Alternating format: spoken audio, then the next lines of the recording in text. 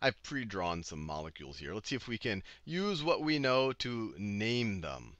So what do we have? This first molecule right here, I have a bunch of rings. This is a 1, 2, 3, 4, 5, 6 carbon ring. These are each 4 carbon rings. 1, 2, 3, 4, 1, 2, 3, 4. So the largest ring is essentially going to be our backbone. So it's going to be this 6 carbon ring right here. 1, 2, 3, 4, 5, 6 carbons. So that is a cyclohexane. Cyclohexane. All double bonds. That's why we get the ane. 6 carbons hex. It's in a cycle, cyclo.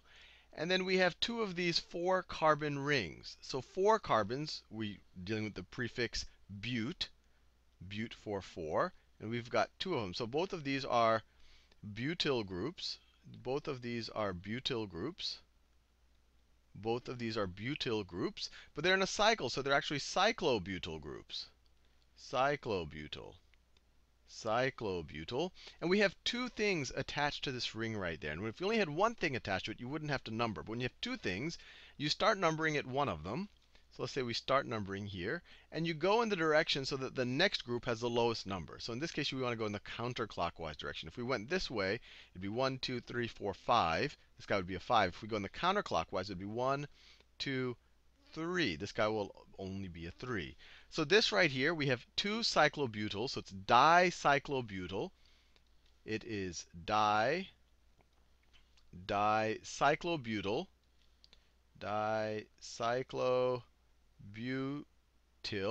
We have 2 of them, and they are at the 1 and 3 position. So at the 1 and 3 position, I have 2 cyclobutyls on my cyclohexane, I guess you could call it main ring. Let's try this one right here. So I have a 5 carbon ring, 1, 2, 3, 4, 5 right there. And then I have a, let's see, 1, 2, 3, 4, 5, 6 carbon ring right there. So this is going to be the main ring. That is a cyclohexane. Cyclohexane has 6 carbons on them in a cycle, all single bonds. And attached to that, I have a cyclopentyl group. YL for the group. So this is a cyclopentyl group on it. We don't have to number it because it's only one group attached to the main ring. If there was another group, we would have to number it like we did up here. So this is cyclopentyl. That's this part right here. Cyclopentyl attached to cyclohexane. Cyclopentyl, cyclohexane. Now let's try this one over here. So the first thing we want to do, there's no cycles here, but we have to identify the longest chain. To do that, let's just count it out. It could be 1, 2, 3, 4, 5, 6, 7. It's not the longest chain. Maybe it's 1, 2, 3, 4, 5, 6, 7, 8. That looks like the longest chain. So let's make that the longest chain. Let's make that the longest chain right over there.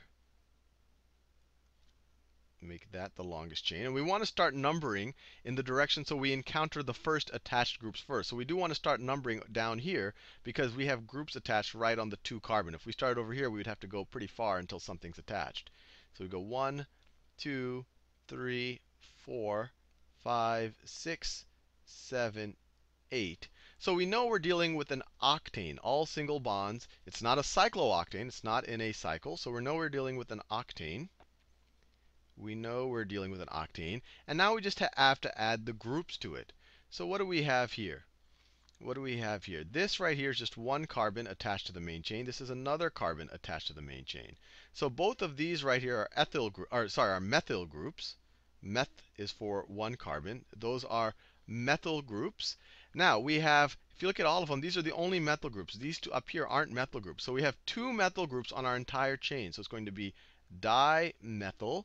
And they're both of the methyl groups are at our 2 positions. So this is going to be 2, 2 dimethyl. This part right here is 2, 2. That right there is 2, 2 dimethyl. We're going to decide what order to write it in after we figure out what these are called, because it has to be in alphabetical order.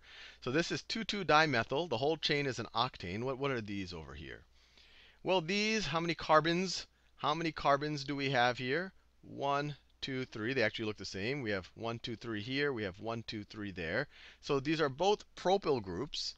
These are both propyl groups. isopropyl groups. And if we deal with common names, this is kind of that Y shape. You could call it sec-propyl because this carbon right here that's attached to the main chain is attached to two other carbons. But the more common one, because this part forms this Y shape, is isopropyl. It's isopropyl. And we have two isopropyl groups. These are both isopropyl. So we would want to call this, let me actually, so we have two isopropyl groups. So we would have diisopropyl. Let me write this. Diisopropyl. Diisopropyl. And they're occurring at the 4 and 5 positions. Two isopropyls at 4 and 5. So this is 4 and 5 diisopropyl. That's that group and that group right there are accounted for with this. Now we have to just figure out the order that we write it in. You ignore the di or the tri out front, and you just look at them in alphabetical order. So we have an I for isopropyl. We have an M for methyl. Let's write the isopropyl first. And I've actually seen some people want to go for the P, but the main thing I ignore is just the di or the tri in front of the isopropyl. You shouldn't involve that, but everything after that you do involve. So I'll write the isopropyl. I'll write the isopropyl first. I comes before M. So this is going to be, if we were to write the whole thing, this is going to be 4, 5 diisopropyl, diisopropyl, 2, 2 dimethyl, 2, 2. Actually, this should be a comma here. 4, comma 5. Let me scratch that out. 4, comma 5 diisopropyl, 2, comma 2 dimethyl, octane, octane, octane. And we're done. But this was just the common name. You might remember that, when we do with iso or sec or tert, butyl or propyl or whatever, that's the common name. If we want the systematic name, we can look at we can start at where we are attached to the main chain and view that as 1, and then make the longest chain with that as 1. And so you could say that we have a chain there, and this would be both of these cases. So this is 1, 2 carbons. 2 carbons, we're dealing with an ethyl. We're dealing with an ethyl. And on the first carbon, you have a methyl attached to it. So you could also call each of these groups a 1,1-methyl ethyl instead of an isopropyl. So you could either say isopropyl for each of these groups, or you could call each of them a methyl ethyl if you do systematic naming. Now, you can't, well, you don't, we have two of these 1-methyl ethyl groups, just like we had two isopropyl groups. If you're using common naming, you can say diisopropyl to say you have two of these groups. When you're using systematic naming, you don't say di-1-methyl ethyl, although that probably would get the point across. You use bis. So this is, since we have two of them, instead of writing di, you write bis. You write bis, 1-methyl ethyl. That means you have two of these things right there, and it's still in the 4 and the 5 position. And if you look at it in alphabetical order now, methyl ethyl comes after methyl, right? So the order will now change. So now, if you want to write it with systematic naming, it would be written as 2,2 dimethyl, that's these two guys, 2,2 dimethyl ethyl, and then you would write this guy. So the order changed for the two groups just based on how they're named. Bis, and then over here you have two 1-methyl ethyl groups. I know it's confusing, but when you just break it down, it actually makes a reasonable amount of sense. You have two of these methyl ethyl groups. Oh, sorry, I forgot where they're located. So we have them at the 4 and 5 position.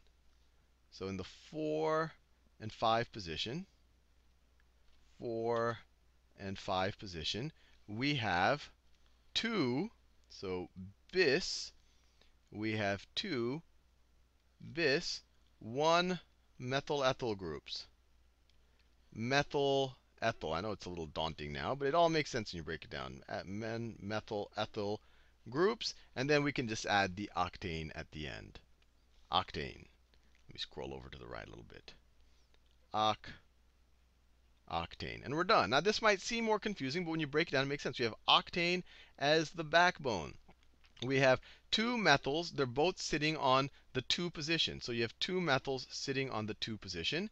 And then you have two 1-methyl ethyl groups sitting at the 4 and 5 position. So in the 4 and 5 position, 1-methyl ethyl. 1-methyl ethyl. You have an ethyl, and in the 1 position, you have a methyl.